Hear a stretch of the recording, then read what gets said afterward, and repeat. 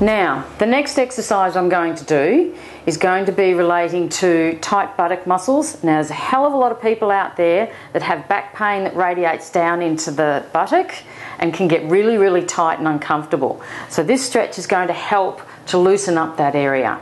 All right? Okay, so we'll pop this leg down, slide that one down. All right, we just gently move the one leg up to here. And we're going to stretch. I'm going to climb on the bed here. All right, just to show you how.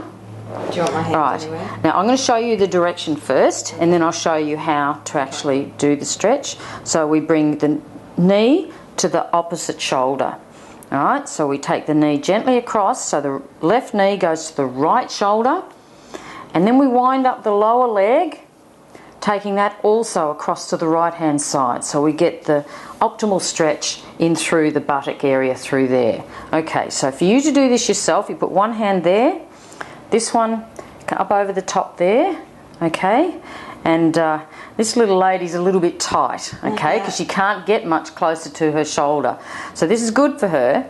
So we just take it to the point of tension, no more, it doesn't have to hurt, so just gently put a little bit of push from the knee. If the knee pushes gently towards my chest, so you resist it with this hand that's here, okay, so gently push for the count of 4. 1, 2, 3, 4. Let go, and then hold the stretch. Okay. It's easier. All right. So you can feel the stretch in your buttock. Yeah. Okay. We hold that for the count of 10, and then push the knee towards me for the count of 4, 2, 3, 4, and stretch. 2, 3, 4, 5, 6, 7, 8, 9, 10, and then relax. Okay. Now what I would normally recommend is to do each side 3 times. Okay, so we'll do this one again just so that it's clear. All right, we'll see if you can do it now. Okay. So I lift it up. Yep. Hang on to my knee, and then I'll support it by my ankle. Yep. And then I pull towards myself. Yep, so you bring that, remember to bring this knee across to that shoulder. Okay.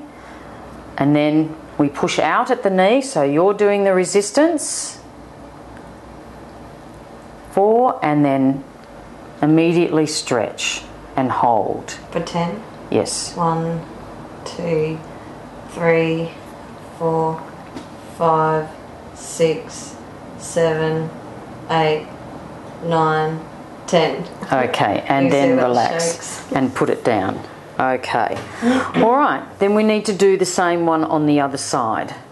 Okay, so we'll just check the other side. You'll need to excuse my back for a moment. We'll just see if you can do it perhaps. See if you can actually work this one out. So we've got to go, so when we're on the opposite side, we've obviously got to think the other way around, okay? So we've got to put this hand on the knee, this one on the leg, okay? So we go right knee to left shoulder, okay? So this knee has got to go over that way. We'll lift the leg up a little bit more, put the hand across the top, and then stretch. You're actually a little tighter on this side, aren't you?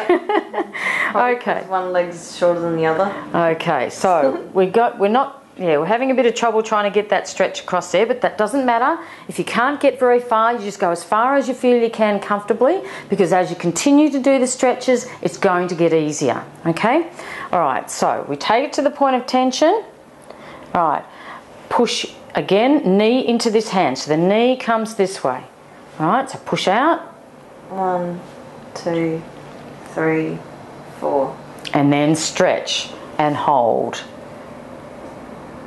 1, 3, 4, 5, 6, 7, 8, 9, 10. And again, push, hold, that's a better direction. 4 and stretch. 2, 3, 4, 5, 6, 7, 8, 9, 10. We do one more, push, 2, 3, 4, and stretch. 2, 3, 4, 5, 6, 7, 8, 9, 10, and quietly putting it down. So on this side we did all 3 together, and that's how you would normally do the exercise.